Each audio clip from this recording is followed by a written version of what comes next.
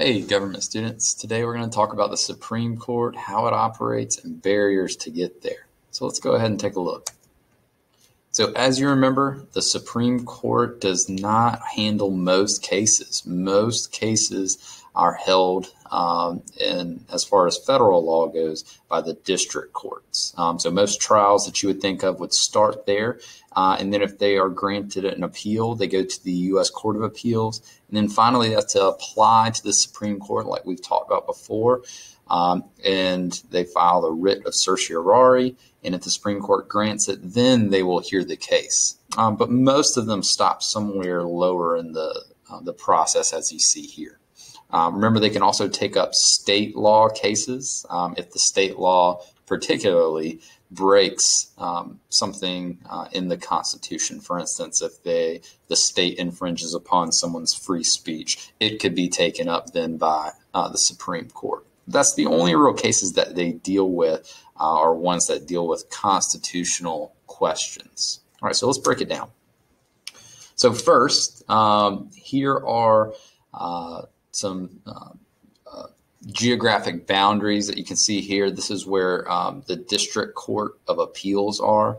And we're going to go through this a little bit and more in just a minute. But basically, this is where, if you remember, this is the second step in the process. This is where you would see one court in each one of those geographic zones, as you see there. And so whether you're from North Carolina or South Carolina, if you go to appeal, you're going to go to the 4th District Court of Appeals, which is in, I believe, Virginia currently. And same applies to any of the ones that you see there in the different zones. But all of these different zones or District Court of Appeals can go to the Supreme Court. Notice it also includes territories such as Puerto Rico and the Virgin Islands, etc. All right, so the first step in the process is going to the district court. There are, I believe, 93 different district courts. And if, as you know, there's 50 different states, and this also includes territories like we mentioned.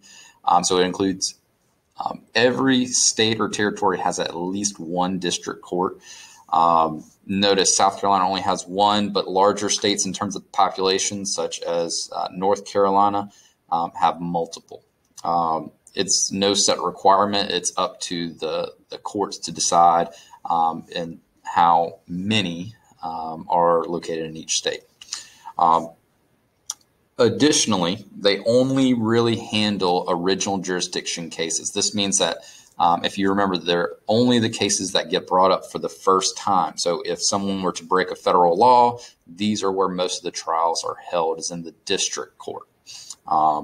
These are what oftentimes gets called the trial court. So if you went on the NAC trip previously, earlier in the year, this would have been the equivalent to what you saw. It would have been the actual trial, the first place it was heard, the original jurisdiction. Their caseload is very large, and as you learned previously, most cases don't actually reach court. They are handled mostly out of court, and they settle most of those cases. The judges in charge are federal judges. They go through the same process that Supreme Court justices do in being appointed by the president and confirmed by the Senate. Additionally, there are what they call magistrates. These guys are ones that would basically take most of the smaller cases, the ones that are pretty clear cut, and handle the easier cases, you might say. And additionally, they would have jurisdiction to hear most of those. But then the federal judges hear the larger or more important, you may say, cases, higher profile, things that may end up later on in the Supreme Court. They're the ones that would take up those. So the magistrates kind of help alleviate, again, the workload because their caseload is so high in the district court. And it's also key to note that to be an attorney at the federal level, you have to pass an additional certification. In addition to being certified in the state of South Carolina for state laws, you have to pass an additional requirements exam for being a U.S. attorney. Now, a U.S. attorney usually refers to any attorney that practices federal law, and there are two types. One that is basically the federal court. Let's say the U.S. obviously may, if they break a federal law, would bring a lawsuit against the criminal. And so you'd have a U.S. federal attorney to prosecute them. Additionally, you would have U.S. attorneys that would be defense lawyers at the defense. They also have to pass and understand the federal law process. So when you go to an appeals court, if you notice from our previous slide, I'll show you again real quick, each one of these different district courts would report to the Fourth Circuit, which is in Virginia, for an appeals court. So again, remember the grounds for an appeals court is that you would have to show gross negligence in terms of a bad legal mistake. You had incompetent counsel. You had a situation where evidence was withheld that could have swayed how the case would have been handled. So it's got to be pretty specific in terms of the reasons for appeal, but they're still pretty vague, and therefore it leaves it pretty open to interpretation if you want the appeal. Now, remember, each stage in the process, it costs more and more money to keep this, because lawyers cost money, trials cost money, and so you have to really question whether it's worth your time. And obviously your wallet bank account is going to suffer as well. So in the appellate procedures, you would go through a similar process. However, there is not a normal jury trial. This would be held by the appeals court, and these judges work the same way as normal judges. However, it's not one judge, it's a panel of three, or in some cases they call it en banc. But basically it's all of the different judges that preside in District 4. Normally they rotate off into this panel of three. There's a total of, let's say, 9 or 10, and then a panel of three will hear your case. En banc, in certain instances where all 9 to 10 justices meet and rule together at once. It would work similarly to the Supreme Court that way. So if you finally get to this appeal process, and really any part along the way, they have to be held to what's called the standard of stare decisis, or prior precedent is another name for it. And something you have to understand is that they have to rule based not only on the Constitution, but in previous court rulings based on their similar situation. So, for instance, the Supreme Court has ruled, as we saw previously, that the freedom of speech is limited during times of war, right? That's an acceptable limitation. So where the government can take away certain aspects of free speech during times of war, that sets a precedent, or sometimes called stare decisis, to future cases where if it comes up again, both the U.S. Court of Appeals and the district courts, if a similar case were to arise, they would have to rule the same way, because with vertical stare decisis, all right, as in going from the Supreme Court down through the Court of Appeals and district courts, are binding, meaning that they have to rule the same way that SCOTUS did. All right. Now, if let's say the South Carolina's district court, all right, had a case and they ruled in favor of the plaintiff, and then in the North Carolina district court, they had a very similar case and they ruled the opposite way, then if that were to happen again at the Court of Appeals, or say like an appeals court in one district versus another district were to have similar cases but different rulings, oftentimes that would go and get settled by the Supreme Court. The reason why is because they can have different rulings, all right, from South Carolina's district court to North Carolina's district court. That's called horizontal stare decisis. And basically that just means that it's persuasive, right? They may rule based the way South Carolina did, but they don't have to. And so it is not set in stone that they are going to have to follow there's no binding precedent that says that court, or South Carolina's court has to follow what the North Carolina court did, all right? Or the District 4 has to follow what District 5 did. It only works vertically, as in the Supreme Court can tell the lower courts how to rule. All right, so again, vertical is binding. So what the Supreme Court rules, the lower courts of appeal and the district courts have to rule similarly in similar cases. But if it were from the U.S. Court of Appeals and the 4th District Court versus the 5th District Court, it's just persuasive because it's horizontal. And so they don't have to follow what each other do. They could rule separately and let the Supreme Court handle it. Okay. Same way for the district courts. If it's vertical, then it's binding. If it's horizontal, it's persuasive. Okay. All right. And so quick reminder on how to get to the Supreme Court. Remember, they have both original and appellate jurisdiction, meaning they can hear the case for the first time in certain instances, such as a state versus another state or the state versus the federal government. But most of their cases are appellate, as in they've been ruled on by a lower court, and they've been waiting to hear that again at the Supreme Court level.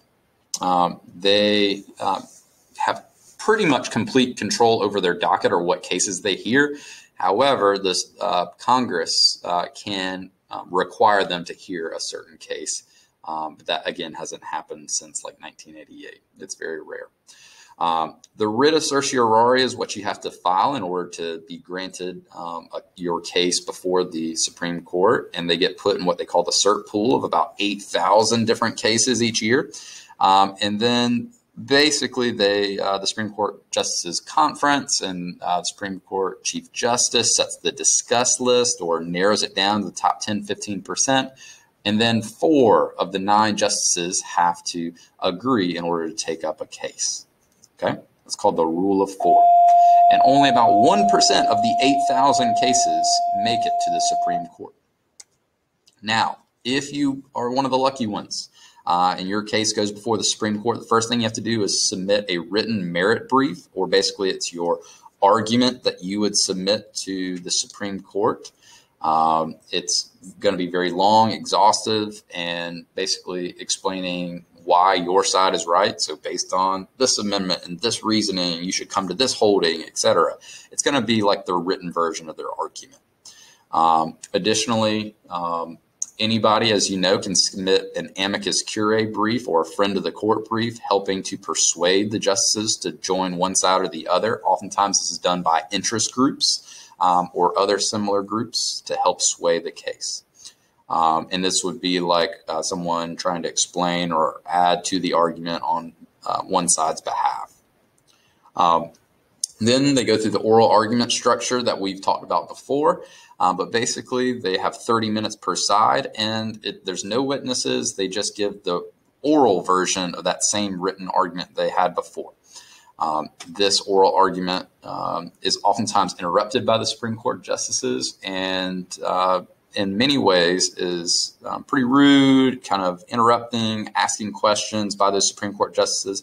And a lot of times they just start talking amongst themselves and and cut off the lawyer that's speaking at that time. The main reason why is because they're trying to, in many ways, convince one another to join their side and try to be convincing. So they'll try to make points and help establish which side they believe is most correct. Finally, after that is the oral arguments are over, they take an initial vote in conference and have discussion. But remember, the final vote on like 9-0, 7-2, 5-4, that final vote is fluid, as in it can change until the majority opinions are released to the public. So that opinion oftentimes gets sent out or assigned to a different member by the Chief Justice or the highest ranking member or the longest serving member in the majority side. So there's a majority opinion that gets put out. They also have what's called a concurring opinion, which means that you agree, but for different reasons. And there's also a dissenting opinion, which basically is the rationale for why they ruled in the minority side. But the main one you need to pay attention to is the majority opinion.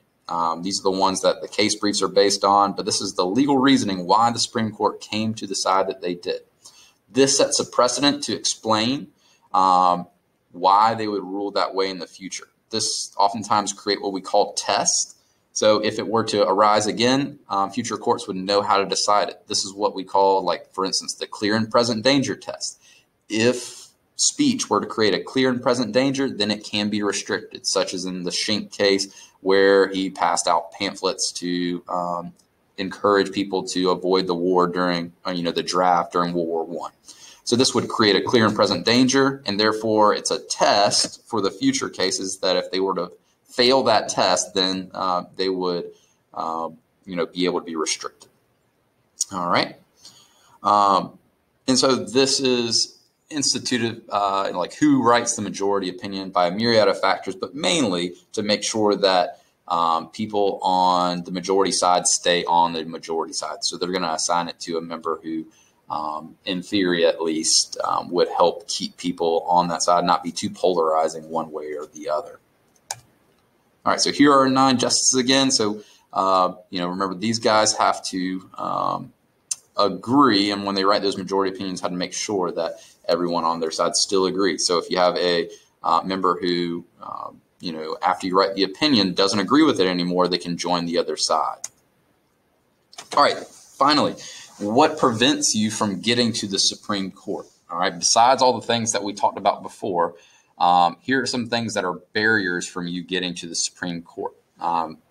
So number one is cost. Believe it or not, it costs a lot of money, not only for lawyers, but for legal fees, as in court fees. Every time you have a court case, you are basically having to pay a fee in order to make sure that the court can run properly. So in addition to your tax money, you also have to pay fees per use. This would oftentimes go to the budget for keeping the lights on, paying the staffers and the court stenographer, the bailiff, etc. They would all be paid through court fees. So if you cannot afford these, oftentimes that prevents you from getting to the Supreme Court. Now, some things that you can do in order to get around this is sometimes that if you are truly poor and unable to pay this, you can file an informa pauperis, basically status claim to the courts.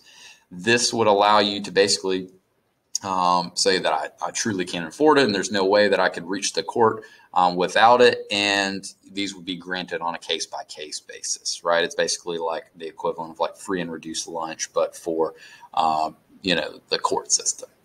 Oftentimes, too, interest groups, if they would like to see your case be brought up before the court, they will oftentimes help pay your legal fees.